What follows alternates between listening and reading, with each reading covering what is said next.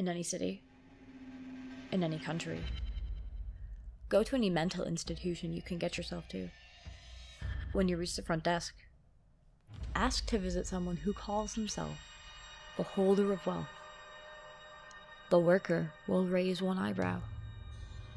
Ask a second time, and the worker will shrug and take you across the street where an opulent mansion awaits. The mansion was not there before, but do not preoccupy yourself with the mansion's origin. Its owner would rather not scare you away. Inside the front door, there is a grand staircase spiraling up across the foyer.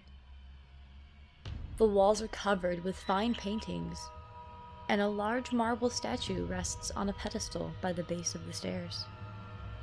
The statue's eldritch features evoke an image of a truly horrific beast, a creature at once both alien and evil. Admire it all you want, but don't touch it. Touching it will wake it, and it hasn't eaten in a while. Ascend the staircase. As long as you touch nothing, you are in no danger. Don't panic. At the top of the stairs is a small, unassuming wooden door. It will open for you, if you are not afraid. Standing there, behind a large desk of what appears to be mahogany, there stands a man with a pointed goatee and short, cropped, gelled hair. He wears a suit that at once appears to be made of human flesh and Italian silk. He may speak, and at great length. He will talk about his amazingly beautiful house and the lovely statue of his concubine resting downstairs. Do not interrupt him, and do not answer any questions he may ask.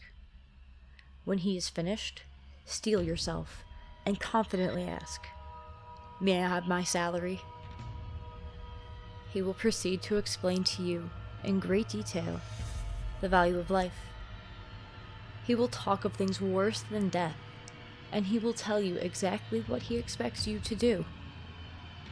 The fabulous interior of the room will rot away, and the floor will turn from French weave to feces. His own appearance will become unimaginably cyclopean and ungodly. He will then fish out a small banknote from the inside of his human suit and hand it to you. That note is Object 8 of 538. Its holder is counting on you to spend it.